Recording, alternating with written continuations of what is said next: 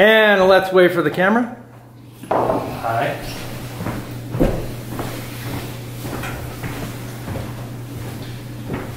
Hello, my name is Sean Marsh, and I'm here today to talk to you about why we should not provide free needles to drug addicts to prevent the spread of bloodborne diseases.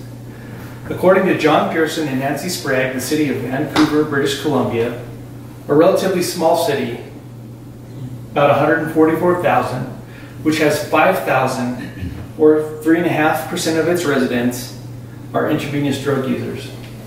Despite, or perhaps partly due to the city's liberal drug policies and the largest needle exchange program in North America, the number of Vancouver addicts affected with HIV has risen from 1 to 2% in 1988 to 23% by 1997 and as high as 30% in 2003.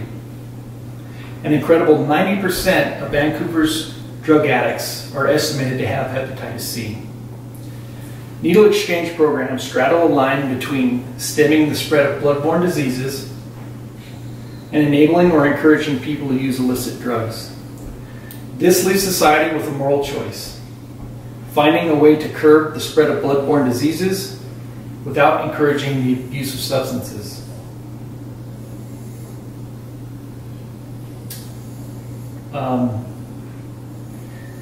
Injecting drugs is a dangerous habit that can lead to death by overdose or the contraction of HIV or hepatitis C.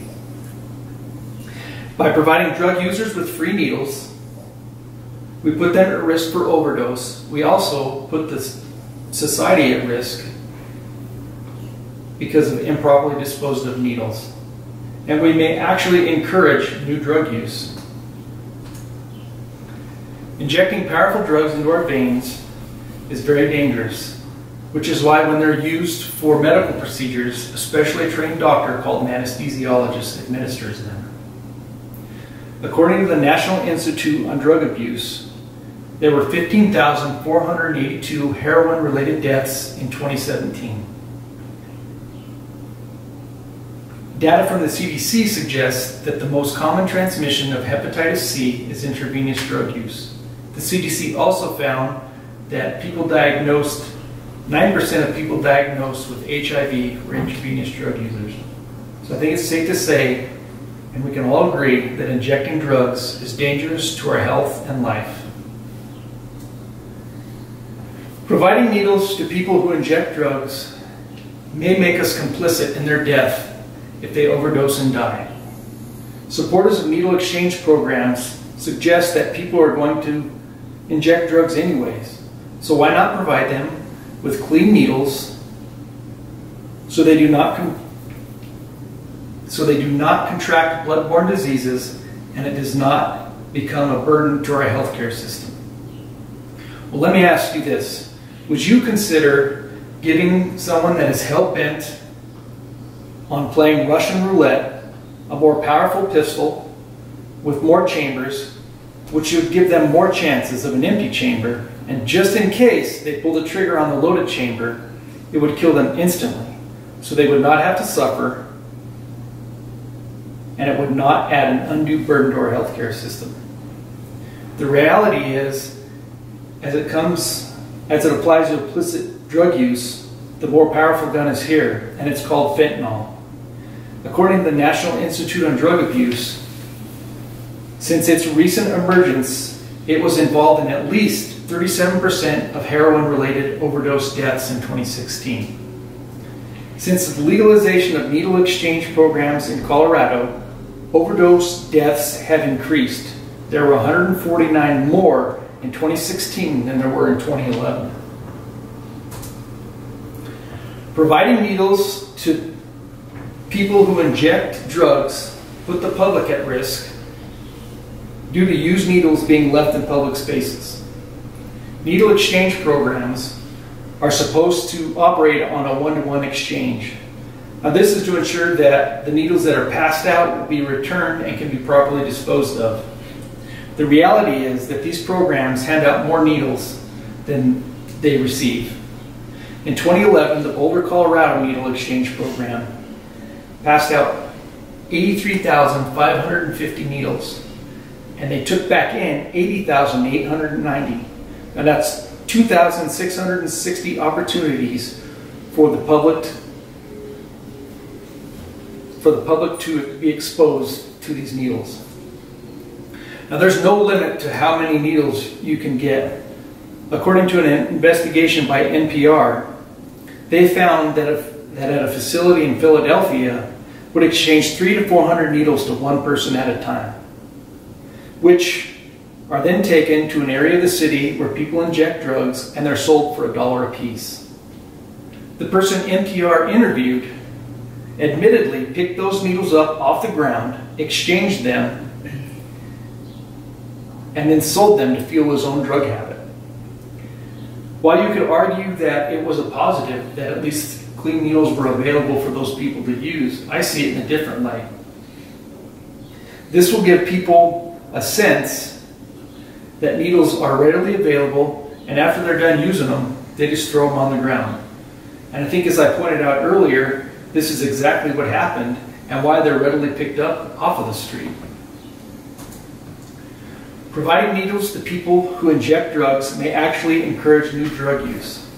Again, supporters of these free needle programs feel that people will inject drugs anyways. And if we provide them with clean equipment, we are keeping them safe from blood-borne diseases.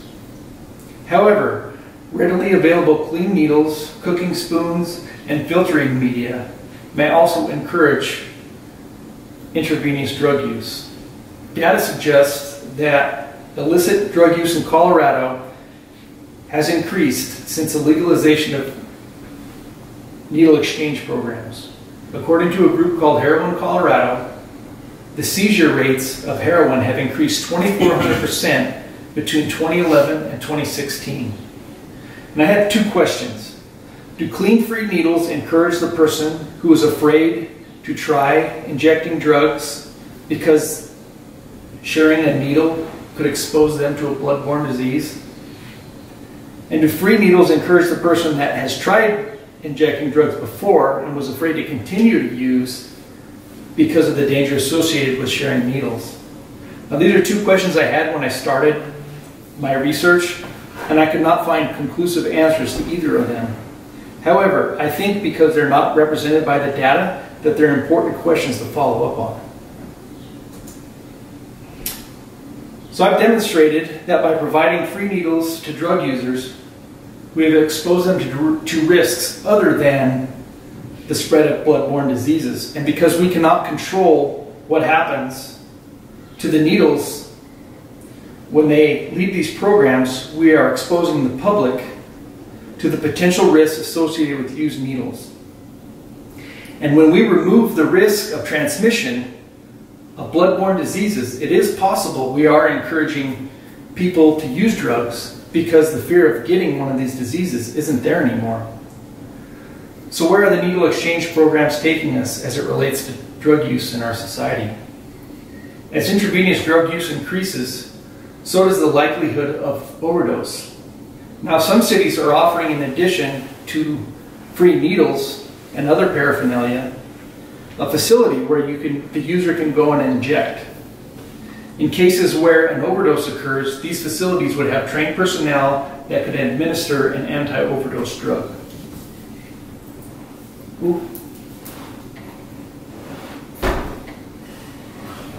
I'll leave you with another surprising statistic about Vancouver. In 2018, at least one person died a day on all but 11 days. The increase of fentanyl-related deaths in Vancouver has a provincial health officer suggesting that what is needed is access to a regulated, clean supply of drugs. Now, I don't know about you, but I feel that providing people with free needles, a safe place to use, and a clean supply of drugs is a step back for modern society. And I think the people with these drug problems need our help, not our enablement. Thank you.